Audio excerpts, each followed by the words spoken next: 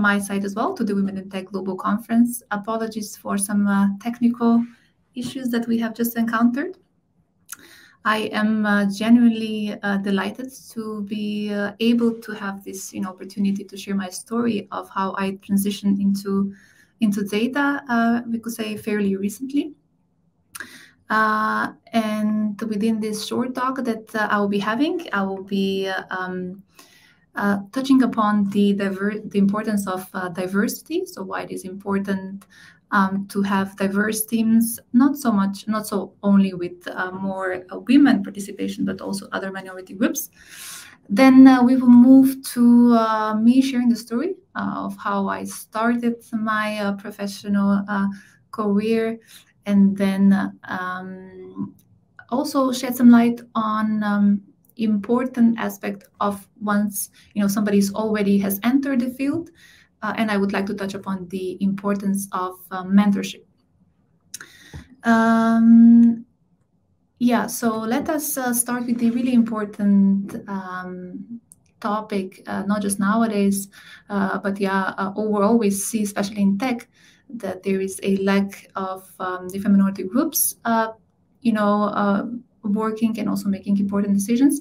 So let's first say why and discuss why diversity matters, right? So we can see that while women make nearly half of the global workforce, they represent only 30% of IT employees. So of course this number varies on the report that you would look at, but somewhere around 1/3 is quite common. You would see that's a pretty low number of women participation. So here more or less focus on the women and not other minority groups. And why, lots of companies, you can see a lot of talks that there should be more inclusion, right? So why is that important?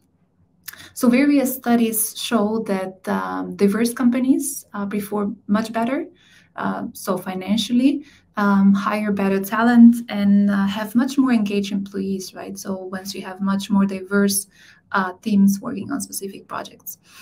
It's also critical as it enables for the products that specific companies or services that they develop or produce are much inclusive, safer, that everyone or most of the people would take into consideration. There was one study done that is saying that more gender diverse companies are around 48% more likely, as I said before, to outperform the least gender diverse companies. So this just briefly, I thought it would be great to start or kick off the presentation with having, or touch upon these important facts before I start to share my story. And here is a chart of women participation in tech industries, right? So what we can see here is the higher we go when it comes to the, let's say, seniority levels in tech, less of participation of women we see, and ideally, right, I feel we could do more about that too. So I would like to share also how I started with my professional career, what I'm doing currently now, and also the process, the thinking and all the experiences that led me to try and also work in data, and how I actually found it to be exciting and a rewarding field to be in. So I started a couple of years ago in European Parliament, where I was working for a few months in the DG Budget, working on making drafts for budget of 2018, present or joining different kind of plenary sessions and be of help when it comes to that. Shortly after, I joined Bitstamp, which is one of the oldest cryptocurrency exchange, where I was business/compliance analyst, analyzing different kind of crypto movements in the market and so. And then Destiny took me to Revolut, which is a fintech company offering a whole host of products. Also there, I started as a business, also in compliance roles at the beginning, but then throughout years, moved into more technical roles. So after I left actually a few months ago, so when I left, I was much more in technical engaged or working on technical projects indeed. And I'm super delighted and grateful to be working at Adyen, which is a payments provider, payments company.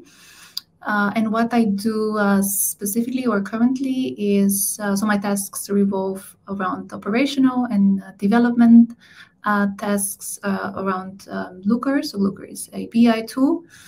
And why I find it so exciting is I can learn more about data on the job, and also while in addition to that also continuously upskill myself by doing any kind of projects and so and put all the, let's say, the things that I have learned so much in practice. And it's still in process, right? So I would say I'm still at the very early age, or not age, but process. But nevertheless, it's super exciting to be working in the data field and learn a lot. I thought it would be great to share also how I started or diverted to more to data field, and some suggestions or how some steps that allowed me to be also somehow thriving, let's say so. So I think what I first quite some time ago I thought it's really important to think about or I thought about my interests and what would be the best way to start, right? So I think that is pretty crucial. And then I started to work on simple projects. So back like a year, maybe less than a year ago, I started to work on some projects, really basic ones. And I did that by following specific or like YouTube, let's say, influence or data specialists who have their own YouTube channels. And I just followed along. So that was one thing that I did. And another way of how I could get to know different kind of aspects of what's happening within the data domain was to connect with the professionals, data experts who have years and decades of experience, was to organize different kind of events. So what I do is I organize conferences or events within WIT, so which is like an initiative by Stanford. And also by Deep Learning Initiative, which is a initiative that started in 2017 by Andrew Ng. So what I do is invite various speakers who operate in data science fields or also tech, we could say, right? And by doing so, I not only, of course, get better organizational skills, but also get to know the respective areas better. I wouldn't say in depth, but at least I get to know what's happening in, for example, I had some projects about, or events about machine learning, about recommendation systems and things like this. And of course, by doing so, you also get to know what's, if that maybe could also be something that would interest you, right?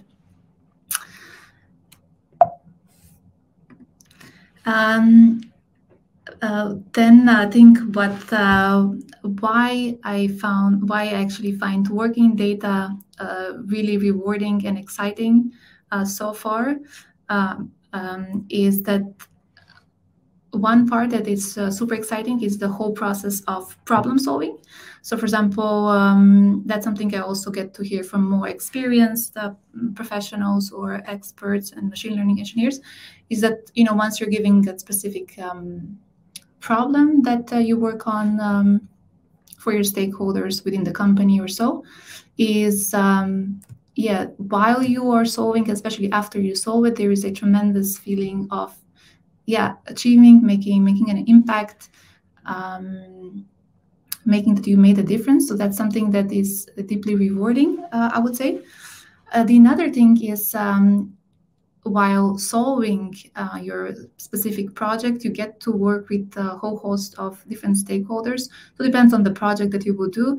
But so within the company as outside, you would get to know talent people, get to and by doing so, not only work on the project, but also learn new things, which is super exciting as well.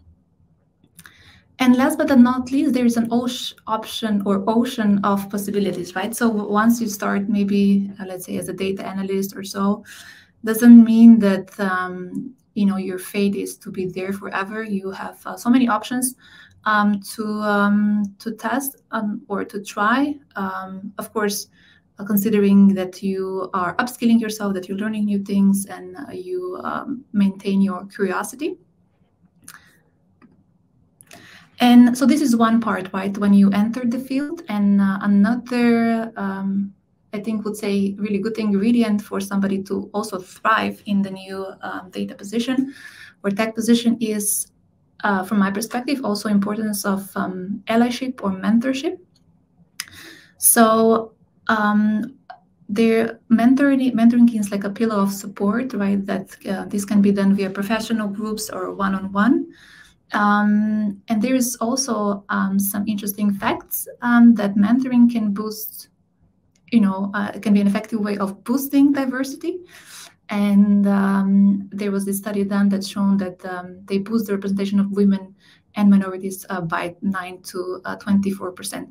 But here I'm not, I wouldn't like to focus on diversity groups. I think it's overall important to have mentor when starting, especially when changing a career. And another super exciting and important thing is that mentorship can improve, employee engagement, and can, create an organization in which learning becomes a part of overall culture. So yeah, I think that is super important for somebody, not just to upskill themselves, learn new things, but also to thrive in the field. So that's briefly from my side. I'm open for any questions, and again, apologies for a bit of disruption at the very beginning. No worries, you did masterfully without slides. I did really enjoy listening to you, and so everyone else. We have a question, but before we go and take the question, I would like to say that something that resonated with me, something what you said, making an impact is deeply rewarding, and working with different stakeholders and how it really helps to learn something new. And I think something new that we learned today, how to deliver a presentation without slides in a really impressive way. So thank you so much for doing that. And let's take a question from Sushmita. So she's asking, how do you deal with problem solving when you don't have sufficient data?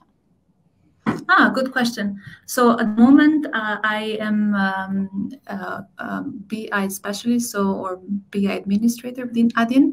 So that wouldn't be, let's say, one of the problems that I would encounter. But I would, in this case, how I would approach it is to take with the stakeholders to get the sufficient data. Or maybe if I could have like a sufficient, maybe a sub-question would be meaning like data for a wider time horizon or so. But I think I would just go back to the stakeholders and try to get more, let's say, data for the projects that I have been assigned to or that I would be working on. I hope it. Just ask. Yeah. And as you said, working, like being able to reach out to stakeholders, I think this is really good. Okay, fantastic. And I think Madia just confirmed my statement about you doing a great job even without presentation. So congrats to you. You should be proud. And thank you so much for joining us today. Everyone who's listening to us, to make sure to drop by Adyen's booth and say hi to Brigita if she's there. Thank you so much, Brigita. I also will drop your LinkedIn so people can connect with you. And thank you for being with us. Stay with us for the rest of the conference. Thank you so much. Would you like me to share the presentation or the slides? Yeah, if you can share a link, for example, if you have a shareable document, so you can share it just in the chat. I think many people would love to see it. Fantastic. Thank you. It was a pleasure to have you. Bye-bye. Bye-bye.